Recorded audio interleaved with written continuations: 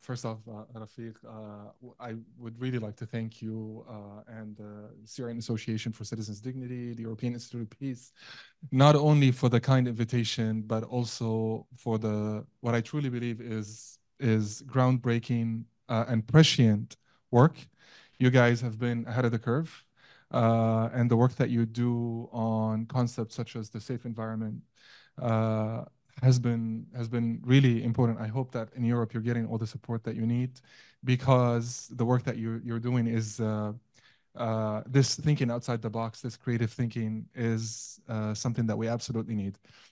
So the view, of course, I'm going to address your question regarding the bill, but I think I need to maybe describe the overall picture and maybe share with you a little bit about the view that we have, the view from Washington, D.C., the view, from across the pond.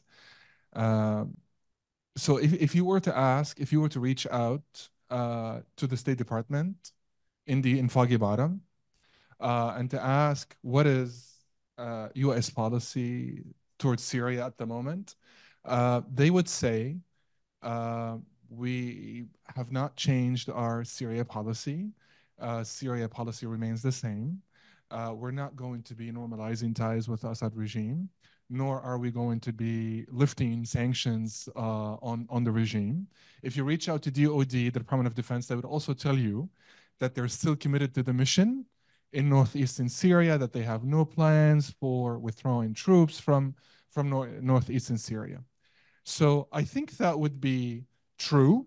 These responses you would get would be true. But, and here comes our critique of, and by our, I mean the Syrian American community's critique of US policy. I think that would be true, but not entirely accurate. Why? So we would contend, our contention is that there actually has been a shift in U.S. policy, and we observed this shift a little over 2 years ago. U.S. policy used to be we're not going to normalize ties with the regime, and if you're an ally of the United States, if you're an Arab country, and you take steps towards normalization, then hello, we have sanctions on the books, and you're going to be liable. That changed to we're not going to normalize ties with the regime, but should you make the sovereign decision to normalize ties with the regime, this is your business. And maybe while at it, maybe you can get something. So this transactionality was introduced, and I think that's why we have this Arab initiative at the moment, Arab track at the moment. In the moment, and the decision is to give this Arab track a chance. With the hope that maybe it will produce some results. Now, of course, this was deeply concerning to our community, and that's when our organizations. I work for the Syrian American Council, which is the oldest and largest organization representing Syrian Americans. But I also work for the American Coalition for Syria, and that's an umbrella of 8 different organizations that coordinate their work in Washington, D.C. So all these organizations and others, about 2 years ago, when we noticed that shift in policy, we went to Congress because the good and the bad news from the United States is that we have divided government. It's good news, it's bad news, but it's also good news because we have divided government. That means no one single entity or branch of the US government can make all the decisions or 100% of the decisions. And as you know, Congress has the constitutional right and responsibility to exercise oversight over the federal government. So our community expressed those concerns to lawmakers in Congress on a bipartisan basis, and that which means the Republicans and Democrats at the same time. And lawmakers initially gave the federal government, because we had a new boss in town, we had a new administration in town. So lawmakers gave this new administration a chance, grace period. But then there was alignment there was an alignment between our position and the lawmakers' position, and they started expressing those concerns to the federal government. Until a decision was made that lawmakers were not happy with the direction that American policy was taking, and they decided to take matters into their own hands.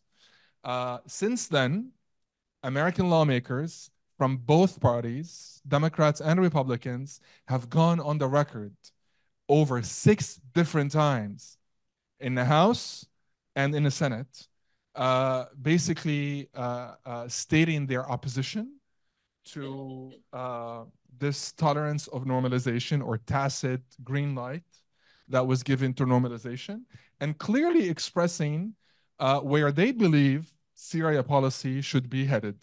So now I can say that this opposition or this new position has solidified in Washington, D.C.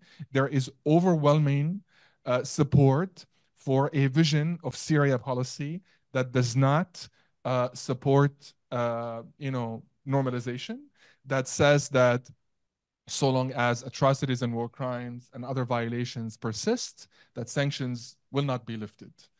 Among other things. And the bill that you asked me about, the Assad Regime Anti-Normalization bill, was one of the more recent examples, because when it passed the House, it passed with 389 votes.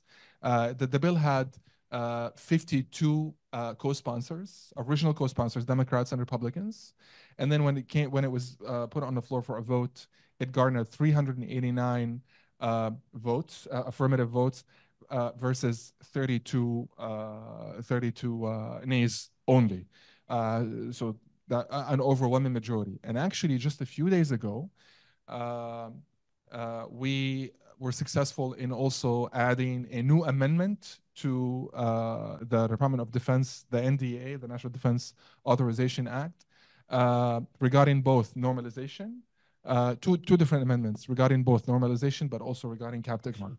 So now on the books, we have 3 different pieces of legislation regarding Captagon, something that the administration also neglected in the past. And that's, when lawmakers, our community in partnership with lawmakers, stepped up and crafted policy that made it incumbent on the American federal government to take on this issue. About a month ago, Captagon 2, that's a second piece of legislation regarding dismantling the regime's drug networks, was passed. And just a few days ago, we had a new amendment that basically this new amendment asked the Department of Defense to step up its efforts regarding the combating of this trade and to treat it as a national security threat.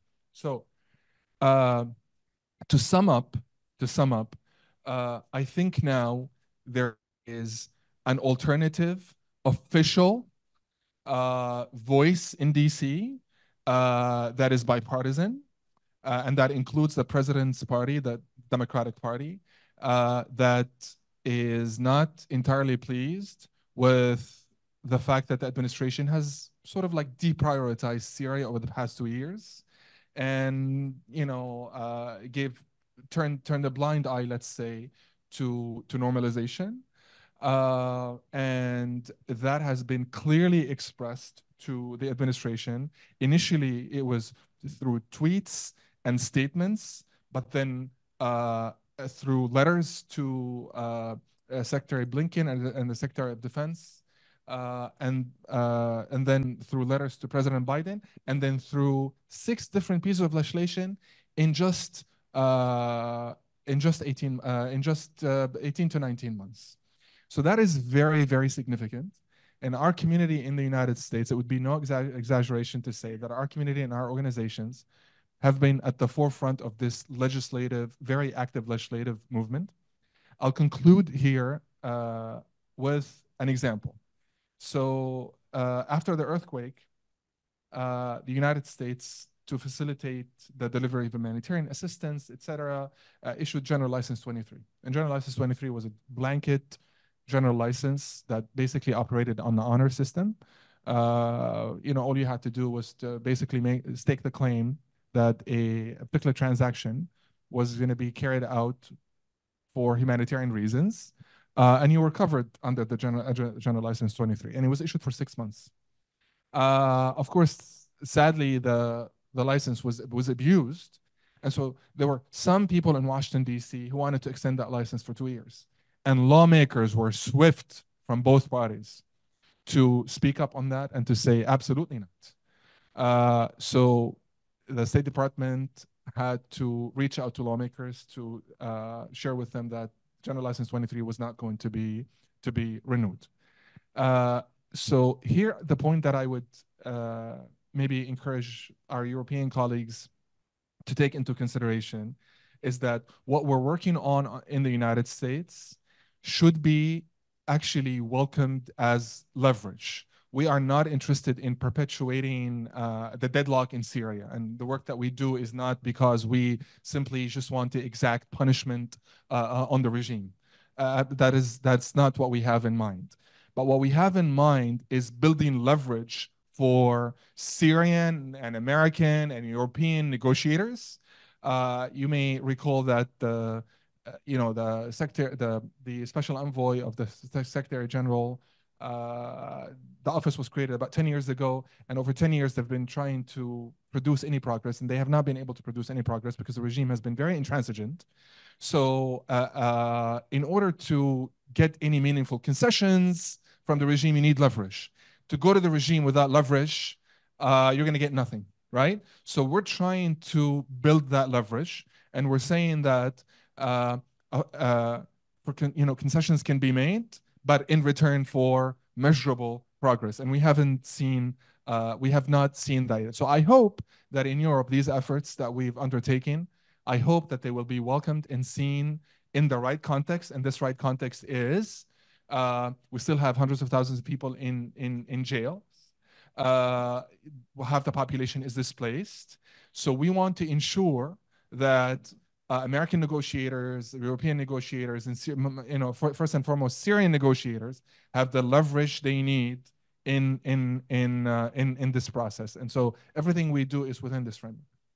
Let me ask you then another question, which will take 2 hours to answer. How do you see the possibility, does it exist, that we be able to move U.S. policy beyond what is, like you said, basically trying to contain normalization in some way, dealing with what are clearly interests of Europe and the West, and that is curbing the Captagon trade, and towards, for instance, elevating the establishment of the safe environment to the top of the political agenda, so that we are dealing with solutions rather than just simply trying to stop the leaks in the sinking ship. Okay, so I'll be frank. U.S. policy over the past 2 years towards the entire region, towards the entire Middle East, has been one of conflict management, not conflict resolution. And that emanated from a desire. The president did not want to be consumed by Middle East crises. So when so after he won, he gave a very clear directive to his staff that he'd rather not be bothered every single day by wars and problems in the Middle East. So the policy that was designed, or the strategy that was designed on that basis, was one that really sought to ameliorate conditions, provide humanitarian assistance, maintain current conflict lines.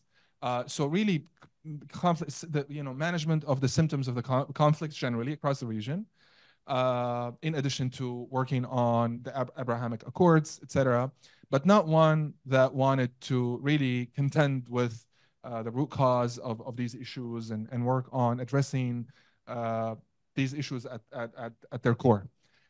Syria was no exception. So the policy that they introduced or they adopted was also one of conflict management. So because of that, Syria generally was not prioritized. We always say personnel is policy, and we saw a market decrease in the number of personnel allocated to the Syria portfolio at the State Department, at the Treasury Department, and elsewhere. So I do not think that we are on the cusp of major rejuvenation of that thinking. How would you then respond to what Dr. Sami was saying? As far as he believes that there will be I don't know about a shakeup, but I actually agree with him that Syria is going to force itself onto the American agenda simply because this policy of conflict management that I just it is completely blown up. Our national security advisor had an op-ed in Foreign Affairs that came out on October 7th that said the Middle East is the quietest it has ever been. Of course, I had to, in the print version, it's still there, but the online version, that had to be changed, right? So this policy proved to be ineffective. You do need to address problems at their cores, and Syria is no exception. So I agree with Dr. Taqi that eventually Syria is going to force itself onto the American agenda, and I think we're seeing some of that underway anyway. But in terms of American policymakers, at least within the federal, the executive branch of government, do I think that they're on the cusp of pursuing a different approach to Syria at the moment? No. Now, however, our representatives from our community recently, they engaged both campaigns, the Biden campaign and the Trump campaign, and there was recently a meeting in Michigan between our community and the Trump campaign, and we have the sense that should there be a change of guard in the United States, that there would be a different approach, and maybe that's something I can address later. So no, I don't think we're on the cusp, but I think slowly but surely they will come to this realization. They've been trying to avoid this problem. They tried that under the Obama administration. It completely failed, spectacularly failed. I think they tried to do that over the past 2 years, and it has not been effective. So eventually, I think they're going to have to contend with the fact that you do need a different approach.